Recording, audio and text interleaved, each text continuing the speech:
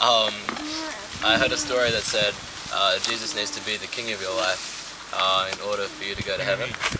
And so that night I prayed and I asked Jesus to be the king of my life so that I could be saved.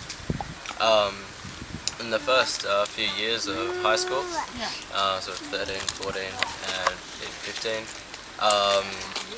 things went quite well, and I started going to the Christian group at my school, and yeah, I followed Jesus with all my heart then. But this year there was some hard things to go through. Recently, over the last few weeks, I've been reading Psalms in the Bible and reading about God's power and how He can sort of lift us up from the hard times, and also about how Jesus can pick us up. And so now my joy is around the fact that one day I'm going to stand in heaven with Jesus because He saved me from the hard things. And so I might just share a verse with you. Just grab my Bible, which is somewhere, or anyone's Bible.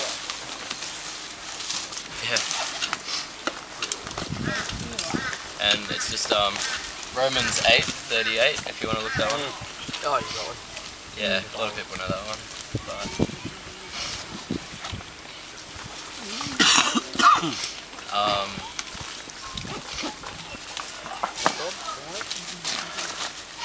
in English it says, "For I am convinced that neither death nor life, neither angels nor demons, neither the present nor the future, nor any powers, neither height nor depth, nor anything else in all creation will be able to separate us from the love of God that is in Christ Jesus our Lord."